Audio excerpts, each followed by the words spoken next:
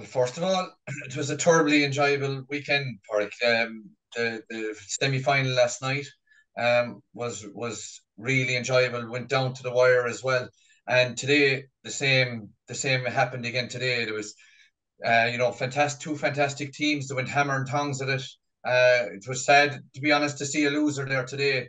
And a kind of cruel way to lose it as well. But I suppose in terms of Cratloe, they just showed unbelievable character and resilience. It looked as if the game was gone for them a few times. They were 6-0 down at the start, and Aero were coasting. And, I suppose they got a goal in at that stage, and that kept them in it. They were playing against the Breeze, and they kicked on then in the second half with the Breeze.